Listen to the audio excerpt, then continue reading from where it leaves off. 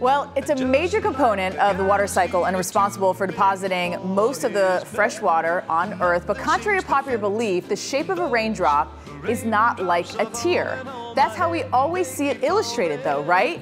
Where it's thin at the top, we all draw it, and then it gets fat at the bottom like that. You know, everyone talks about apple bottom, maybe you have like a raindrop bottom, you know, that type of thing. So let's talk about the raindrop and how they form and how they actually look in the atmosphere when they're falling. So as we take you high up into the atmosphere, we're gonna talk about all these little suspended spherical shapes. So they're round, falling at about 10 miles an hour. Very small, only 1 millimeter in size. So these are all throughout the atmosphere. They bond together, they come together here, they collide and get bigger and bigger and bigger, up to maybe 3 millimeters. Now look at a ruler. Obviously 3 millimeters is not very big.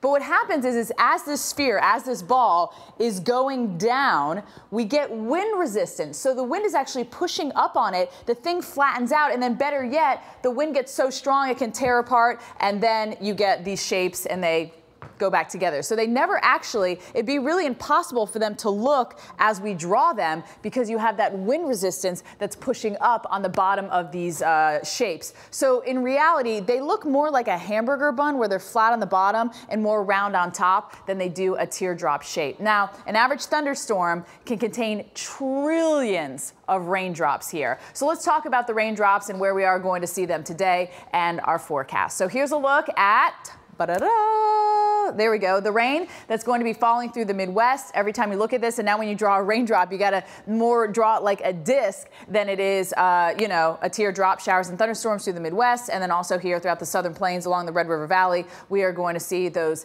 showers and storms for you as well.